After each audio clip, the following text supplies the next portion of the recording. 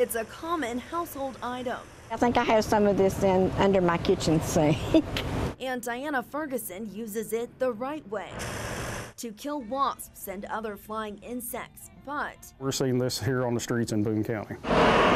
State police now have reason to believe it played a role in 3 overdoses last week. People were making a synthetic type methamphetamine out of wasp spray. Drugs are, in my opinion, they're so bad around here.